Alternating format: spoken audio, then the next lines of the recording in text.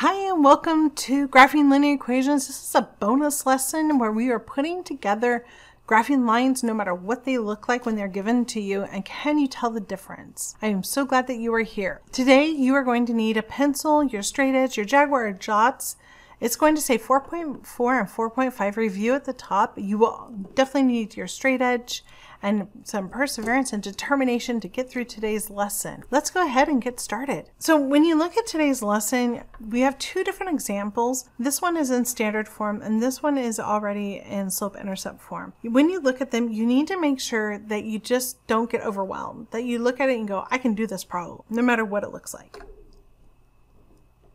So when I look at a problem in standard form, I look at my y's. If my y looks fairly simple, I tend to turn it into slope-intercept form right off the bat. I'm hoping almost always that I turn it into slope-intercept form just because I don't want to deal with fractions when I'm putting it into the intercept form. But sometimes the intercept form is actually much easier. So for example, I'm looking at the fact that y doesn't have any coefficient, which means I'm really not going to be dividing by anything that could possibly give me fractions. So in this case, I am going to go with intercepts. So I'm going to let x equal 0. So I end up with 5x minus y equals 5. So 5 times 0 minus y equals 5. So that's 0 minus y equals 5. Negative y equals 5. I can't have a negative y, so I'm going to multiply that by negative 1.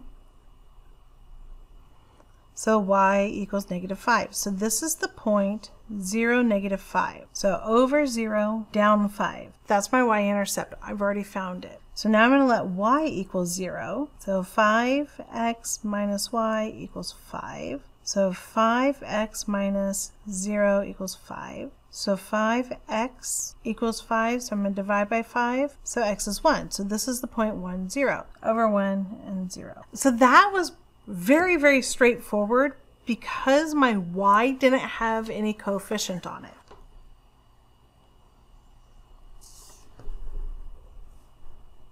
We look for hints like that to help us.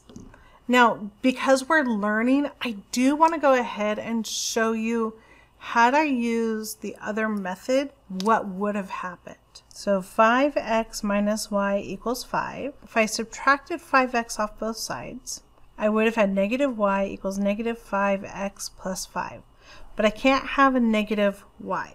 So let's say I multiply by negative 1 on both sides.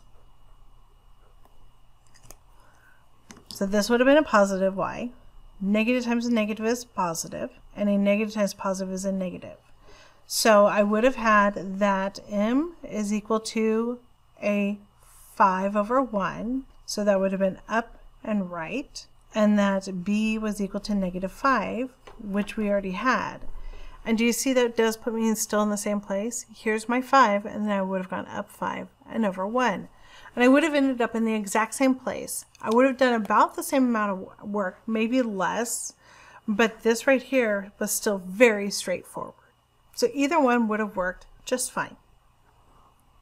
This one right here is absolutely already in y equals mxb form.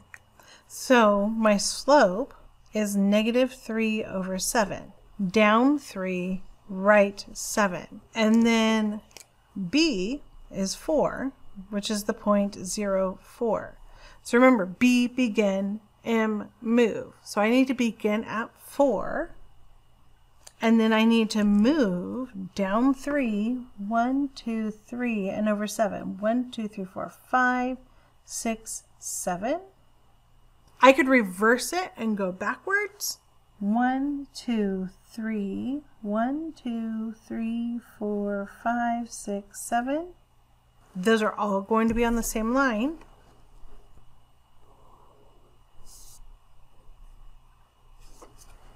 And there's my answer.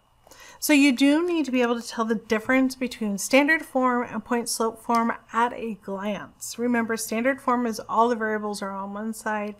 Point slope form is when it's y equals. So there you have it. That is a quick review of all the stuff smashed together. And I hope that you took the time to pause this and take some notes, try out the problems on your own. So what I would like you to do is I would like you to review some problems that are in your textbook and try this technique on those. And I cannot wait until I see you in the next lesson. Remember, be kind to each other because we can all use some extra kindness in our lives. Bye for now.